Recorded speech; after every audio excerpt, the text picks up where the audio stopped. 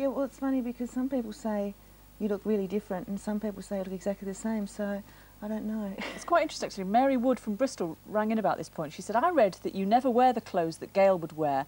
I think you look good in them. They suit you. Why don't you like them? And what clothes do you like to wear? Well, that was more in an article that said that. I didn't sort of say that quite as emphatically as it came out in the article, but I like the clothes she wears, but I think more to the point what I was saying, that if I walk round in those clothes, then I would feel like Gail walking down the street. So you like your own identity, well, basically. I like my own sort of style of clothes. I like the camisole clothing that they used in it, but I wouldn't sort of go down the street wearing exactly the same clothes Gail wears. Maybe other clothes from the shop I would, yeah. Now, obviously, we're seeing you on our screens here at the moment, but you have actually left the series in Australia. Right, yeah. Must have been a huge decision to take.